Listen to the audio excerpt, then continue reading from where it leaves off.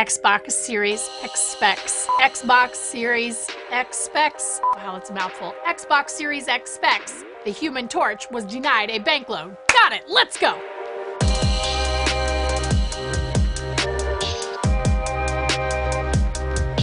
This is not a drill, people. Microsoft just dropped its official spec sheet for its newest console, the Xbox Series X. And yes, I got it right. In a blog post, Xbox daddy Phil Spencer posted a what you can expect write-up with all kinds of delicious details on the Series X, so let's hit it. A powerful custom processor serving 4 times the processing power of the Xbox One and twice the power of the Xbox One X. 12 teraflops of GPU performance. Variable rate shading to prioritize specific parts of a scene. Hardware-accelerated ray tracing, hello PC-level particle effects, SSD storage for fast loading, dynamic latency input so your movements and actions are super precise when you're using a controller, HDMI 2.1, support for 120 frames per second so all your battle royales are crisper than a freshly picked apple in the fall. Oh, so good. That's all well and great, but I want to talk about 3 features in particular I think are absolute home runs. 1, quick resume, where you can keep multiple games suspended and then load into any particular one of them in the blink of an eye. Like that. This is a huge boon for console gaming, as most of us have a main game we're working our way through, but also like to maybe hop into something a little more casual sometimes.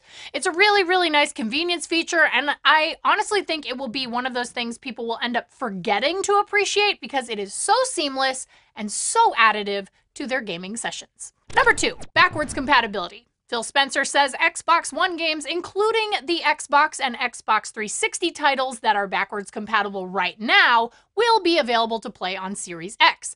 So if you've purchased a large digital library of older Xbox games during the Xbox One's life cycle, this is excellent news and helps dampen the anger about having to repurchase old games again and again and again and again. It's also worth noting that Game Pass will keep on trucking, so you'll be able to play whatever you've been enjoying there, old or new, on an Xbox Series X. Lastly, let's talk about smart delivery.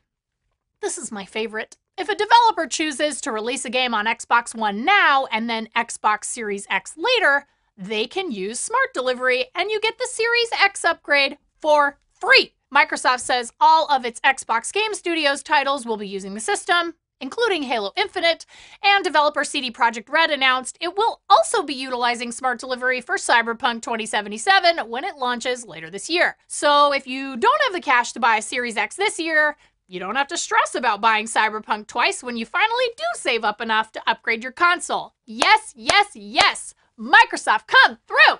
Those 3 features are absolutely key for future consoles. At least I think so. We haven't heard too much from Sony in the way of PS5 features, but it will be backwards compatible with the PS4, and I assume the SSD will at least make it much faster to switch between games, though Microsoft's Quick Resume goes the extra mile for gamers. Sony would make a huge mistake, though, not to include smart delivery or something like it in their next console. But considering massive titles like The Last of Us 2 and Final Fantasy VII Remake are dropping the same year as a new console, and there's backwards compatibility with PS4, I think we can suspect the PlayStation 5 will have something very similar to smart delivery. Will that mean higher prices for games? I hope not. And I don't think so, but things always tend to shift a little during a console launch year, so I just wouldn't count anything out. If you were already hyped for Xbox Series X, are you even more hyped now? I assume so. If not, did you switch your pledge of console allegiance? Or are you a never Xboxer? I think Microsoft is already making some really compelling moves this console cycle, but we'll all have to check it out when the Xbox Series X launches later this year. Be good humans.